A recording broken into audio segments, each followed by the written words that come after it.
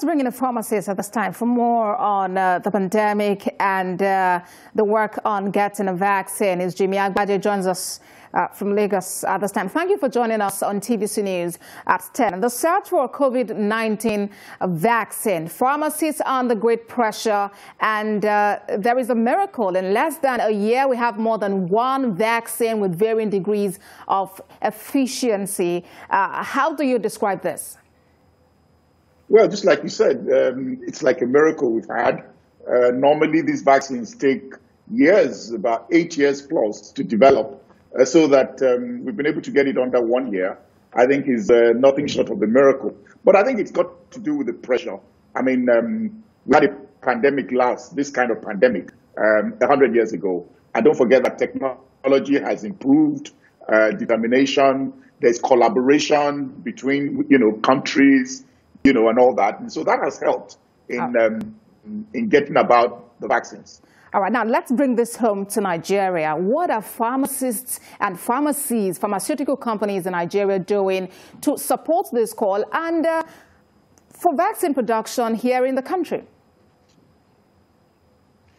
Well, you see, we have to understand the politics of vaccines in the first place. For this part of the world, Nigeria being one of them, you find that vaccination, immunization programs are normally done with government.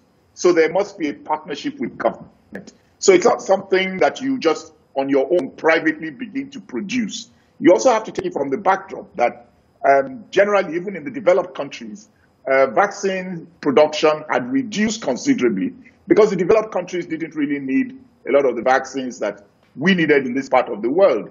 So it's thanks to the likes of Bill Gates, Bill and Melinda Foundation, working with WHO, that came about with bringing back vaccines production in the third world.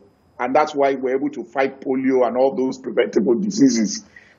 With regards to Nigeria in particular, we used to produce vaccines on a limited scale, but that collapsed like many other things in the past. But I know that recently, government, again in partnership with one of the major pharmaceutical companies in Nigeria, is working on bringing about vaccine production again. And so that's really where we are. Right. Vaccine is not something you just produce anyhow. You work with government or else it's not going to fly. All right, Jimi Agbaje, pharmacist, thank you for joining us at this time and Happy New Year to you. Same to you. Thank you very much.